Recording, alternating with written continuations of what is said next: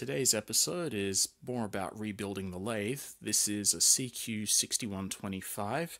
It is an Australian version of the, well, it's Chinese, but it's an Australian version of the Grizzly G0602. The only differences that I'm aware of are in the front apron and the lead screw.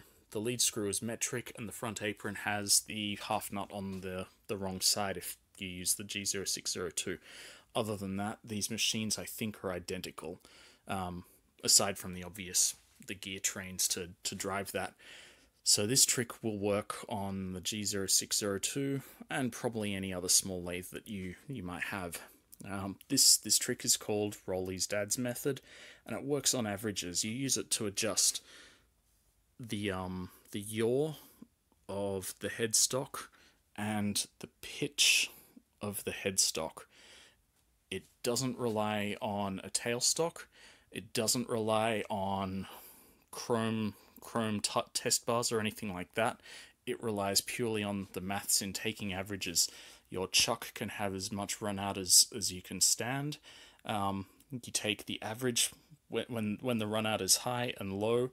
You take the average of the two at the headstock, move out to the tailstock end. You take the average of the high and the low there, and if this average is greater than this average, you know that you need to bring the yaw back towards, well, in this case back towards me, and if it's the other way around, if this average is pointing too far that way, pointing too far towards me, then you want to turn it around the other way. To that end, I've taken the average focus.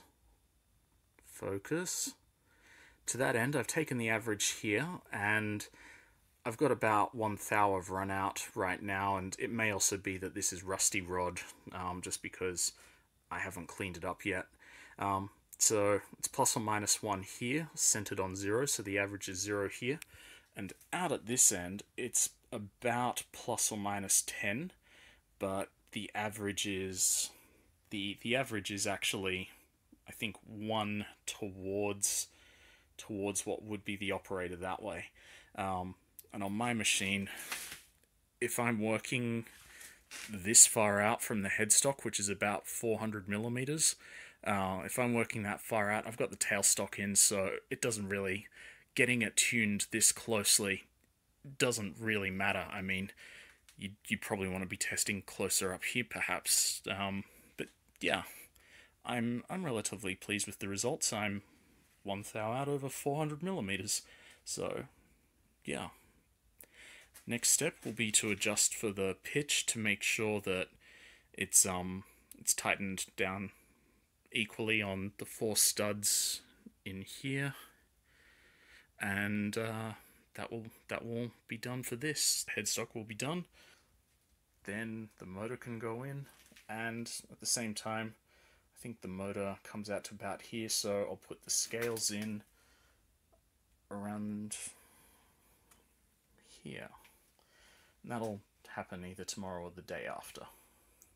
Quick update to the previous video. So I forgot to actually show the run out and the averages of the run out. So here I am at the low point of -8, and we'll rotate around. There we are, just slightly above 8. Bounced up to 9, that could be a local high spot. But yeah, -8 and +8 means the average is on 0. And when I run the carriage back towards the headstock,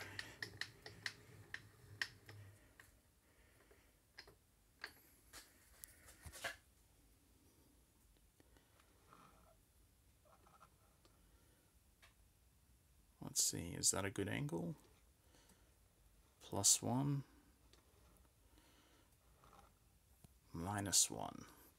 So looks like I actually did better than I predicted, plus or minus what I can't measure with this setup.